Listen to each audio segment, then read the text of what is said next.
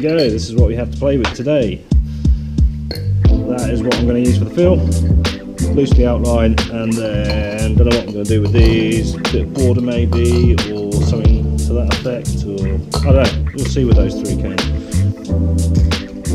In this video, I'm going to take you through my personal pros and cons of loop spray paint. I've been using it on and off now for 3 years or thereabouts.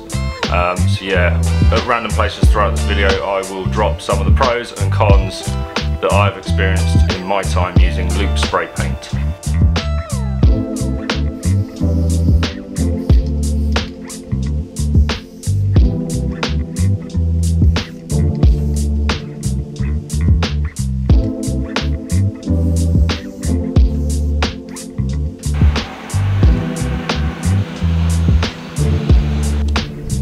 Yeah, I completely forgot about this.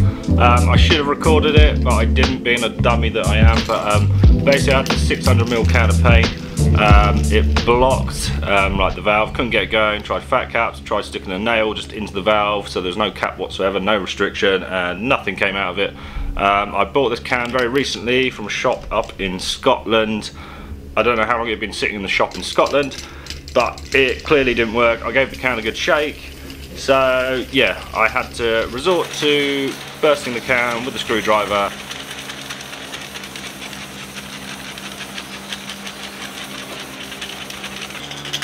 So I will start with the pros of using loop spray paint in my personal experience.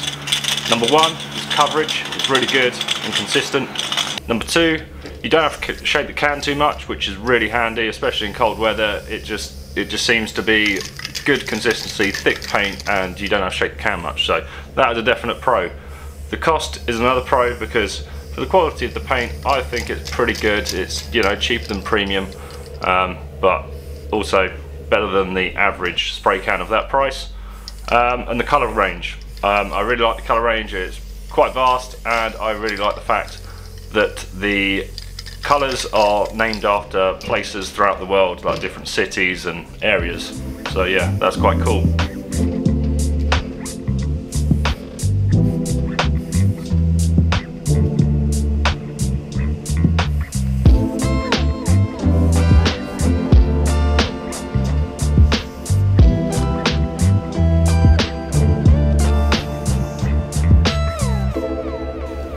So the cons that I've experienced whilst using loop spray paint is fading. That's number one on the list. I just don't seem to think it's as good for fading as certain other brands that I use. Also another con is the paint becomes very thick after a long time of being in storage. I don't know why, but it just seems to get really gloopy and clog loads of caps, so that's not so cool.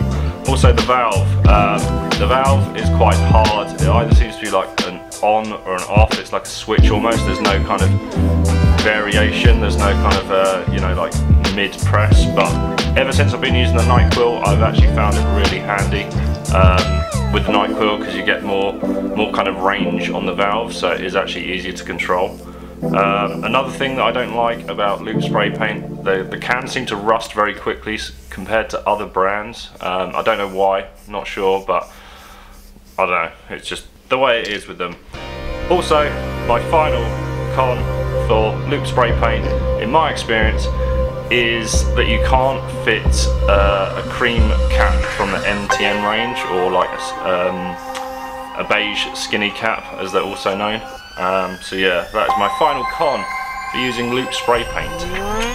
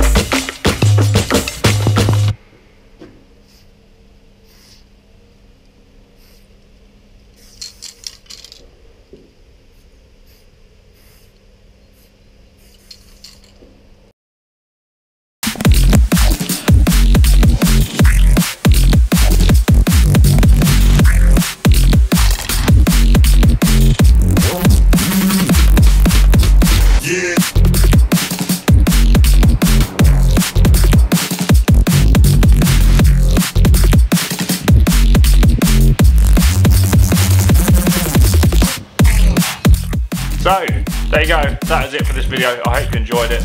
A little bit different to my normal videos, but I want to start doing more kind of product reviews from my own personal experiences. So yeah, if you haven't subscribed already, then please subscribe, like this video, drop me a comment, tell me what I should review next or what you want me to review, and also tell me your own personal experiences with loop spray paint. What do you think about loop spray paint? Anyway, thank you for watching. I'll see you in the next video. Cheers.